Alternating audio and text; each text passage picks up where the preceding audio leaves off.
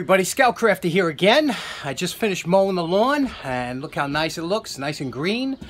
Until the summertime, we're probably going to get a drought this year, but okay, I was going to do a little bit of a rant. My girlfriend says, don't do a rant, whatever you do, so let's go downstairs. Okay, real quick one. You know, lately, I love on the news, you hear some of these people calling for a defunding of the police department or abolishment of the police department. And I have to tell you something. I know that there's a bunch of you out there like me that would love to see that happen just for a little while, just so that the same people calling for the defunding and abolishment of a police department would be the first ones begging to have somebody help them when their house is getting broken into or when something happens. And it's a funny thing, you know. And when I drove a bus, we were a private company at first, and we used to strike every few years. And when we had a strike, it was usually for a couple weeks or so. And when we came back from the strike, the people that always took you for granted, and they were always like, oh, thank God you're back, and God bless you, I'm so glad you're back. And it was like so nice when you came back from a strike. I only wish the police department could strike. I wish they could, because people, it's such a unthankful position that they have, you know, and they really need to be appreciated, and you don't appreciate something until it's gone. So you have to take it away for people to realize what they do, you know, because it's thankless, you know. People don't realize it. So I would love to see that happen just for a little while, you know. It would be fun to see the turmoil. If you think what you saw in the streets was that was just the beginning, because there's a lot of people out there that if there was no police department or nothing keeping them in check, they would just go wild. Okay, how about that for today's project? My girlfriend, I made a nice bird table for her, I guess about 5 years ago. And, you know, the weather gets to them after a while. It's time to make another one. Let's make one today, start to finish, and I think you'll find it pretty interesting if you like woodwork. Okay, this is what's called a bird table. It's different from a bird house, you know, but this is where you would make to get the birds to come feed. They're great. And this is Kenji the Wonder Cat, who enjoys taking a nice roll in the grass. Now, bird tables are pretty much consumable. They only last a couple years because they're made of wood and they're outside all the time.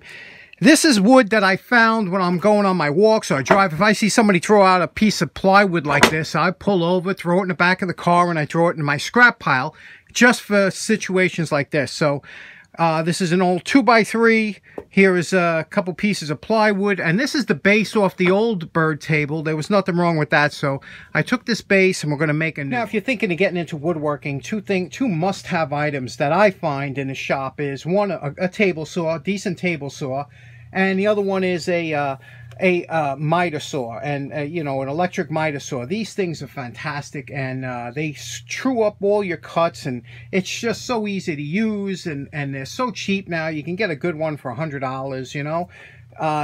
Get one of these, get a carbide blade, and you're all set. First thing I'm going to do is I'm going to true up this edge. Now, I found this piece of wood, so I don't know if somebody cut it with a handsaw or whatever, so I want to make sure that's square and true, and I'm just going to cut off a little bit off the edge. Now we know we have a square, true edge to work with. That's always the first step. Next step, I want to make the uprights. I'm not even measuring it. I'm just going by approximate, and then I'm going to cut here, and then I'm going to cut another one the same length.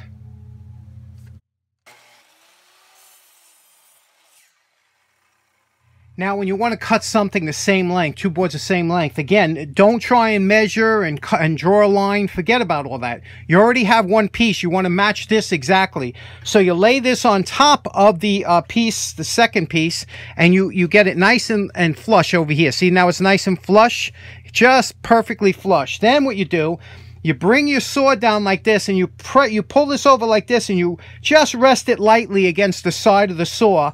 And now this will be the exact same size as that one when you cut it. Now you can see, you take those two pieces of wood, you put them flat here, and you'll see you got a perfectly matched piece, and you don't, no measurements at all. Next up, we want to cut this to a point up here, you know, a 45-degree angle. So we're going to loosen up here. There's a little detent that you loosen up, You bring the saw down a little bit and you turn it like this until you'll hear there's little clicks at every, like at 22 and a half, at 32, you know, there's little detents. And then all of a sudden when you get to 45, you hear that click? That's at, you're at 45 now. Now you lock this down at 45. You can also, if you were doing something real, you would check it. You would take a square and you would check it like this to make sure that you're at 45, which you could see we are. Now, what you want to do is you want to mark the center of this piece of wood, the stand up, put it down here, and we're going to put the blade over here so that just that little carbide tip just touches just over here. We want to cut it just like that.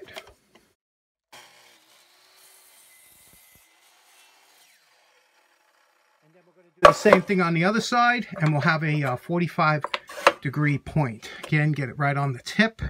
You want to put that carbide part right on the tip so that you're not overcutting it. Your perfect point. That's how easy that is. If you want to check your work, you just take your scrap and you line up your scrap pieces like this, and they should be exact. They should be 2 exact cuts, and that's how you know you did a good cut. Next up, to make your second cut easier, just lay the first one on top of the second one. Make sure it's nice and level, and you make sure the backs, and then you just take and scribe the line here, and now you have a scribe line like this. You see that? And then you just put that in here, rest the blade against the outside of the line, and make that cut. When I say outside of the line, take a look at these carbide teeth here. You want to rest that carbide tooth just on the outside, the waist area of that line to make the cut, just like this one is.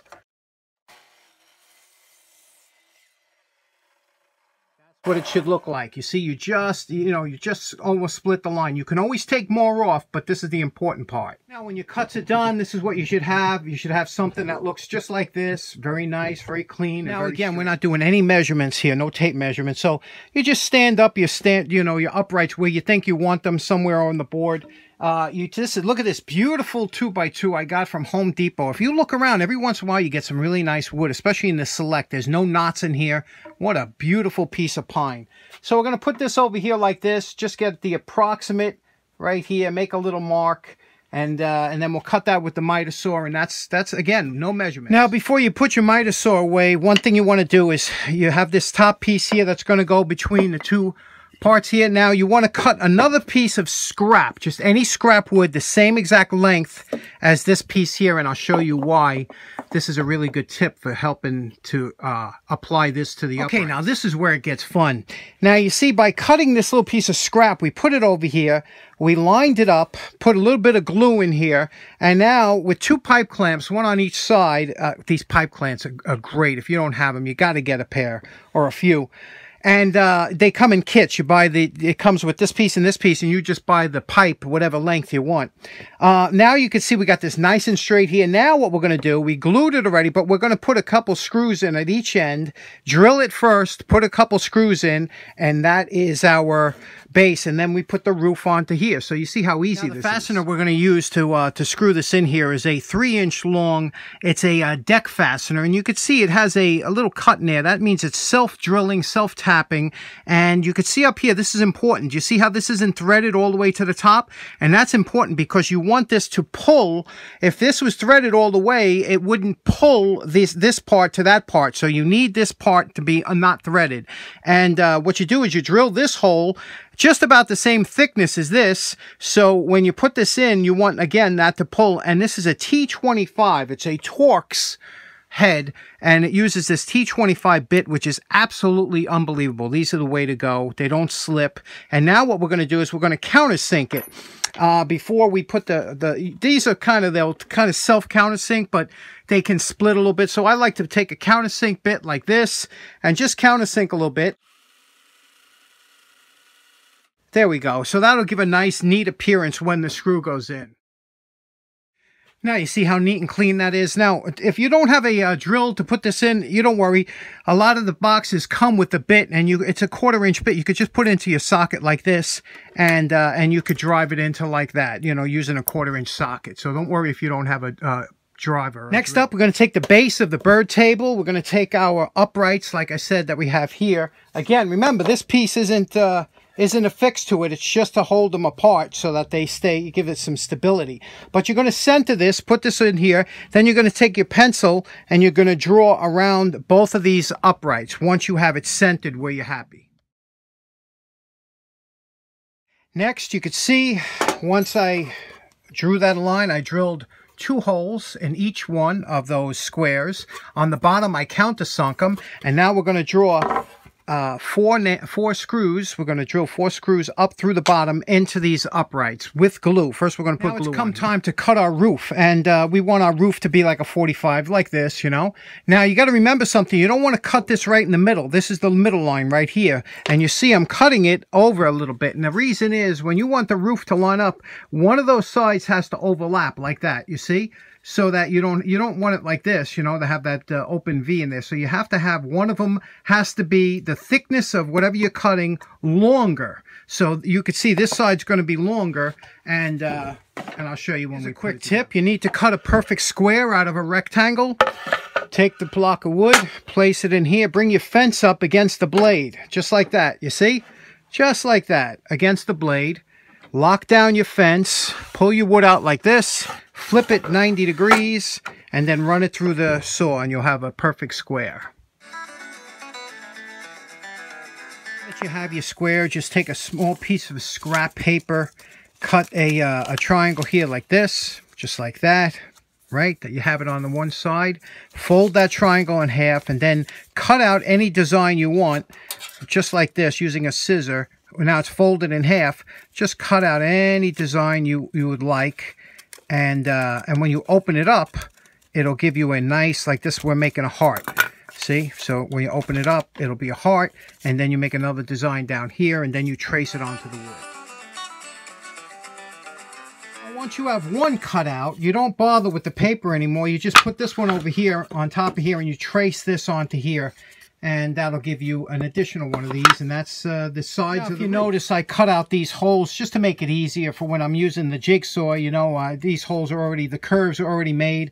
But funny story about this jigsaw, my dad bought this at a flea market for $5 one time, and he brought it home and it didn't work. He was a little disappointed. I took it apart, cleaned it out, and adjusted the brushes, and one of my favorite jigsaws, for the simple reason that my dad was so proud of me that I was able to fix that. That was like 25 years ago, but that's why this means a lot to me, this little 968 2-speed jigsaw.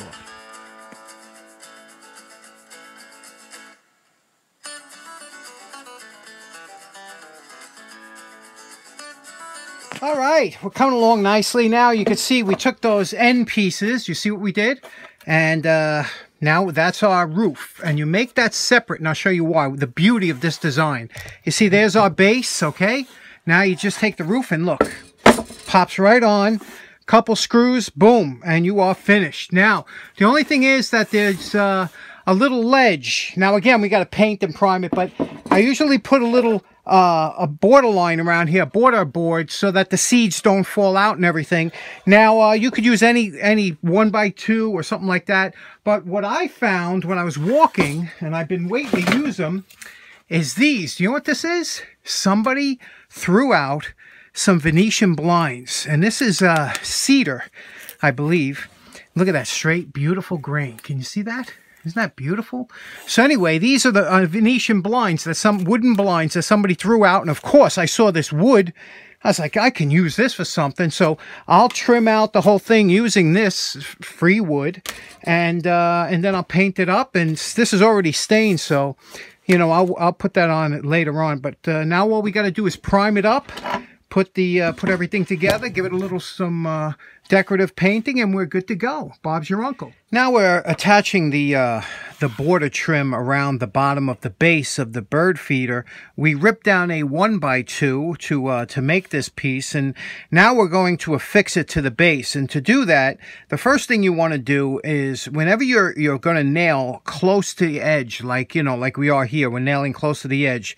You want to pre-drill this because this is pine. It'll split. There's a good chance to split if you don't pre-drill it. So avoid the headache, pre-drill it. And when I say pre-drill it, it should be the exact size of the nail, because the head is what's going to hold it on there.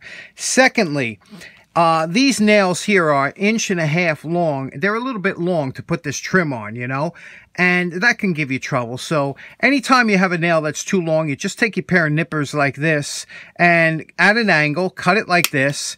And now you just made an appropriate size nail for here. So then you put it on like this. That's all you need. And nail it down. You have a nice finish. Also, galvanized nails whenever you're dealing with an outdoor finish. I will paint over these, but you have to have some kind of protective nail. You don't want a regular bright finish nail because they'll rust out. So that's some good tips right there. And we're calling this project done. You know, this is a really good project to do, especially if you like birds, because these are much better than bird feeders. Birds love a bird table. Now, the one thing is, don't put a lot of time into it, because if you do, like I said, they're outdoor and they're made of wood, so they're gonna, you know, in a couple years, they're gonna get all disheveled. You just take it down, you throw it away, and you build another one. But if it takes you so long to build one, you'll kind of won't want to take the one down that you built. And this green that you see here is, yep, my 45-year-old Oxospar quick drying enamel. This stuff, 45 years old. How can that be? I get paint today that doesn't last 6 months, you know? Anyway, enjoyed this project. I think you should make a bird table. It's a lot of fun, and the birds really love it. Now, I'll take you up there when we're about to install it. So I think you should really build one of these if you can. It's a lot of fun, and you'll have a good time. Thanks very much for tuning in. I hope you have a nice day. Take care now. Bye-bye.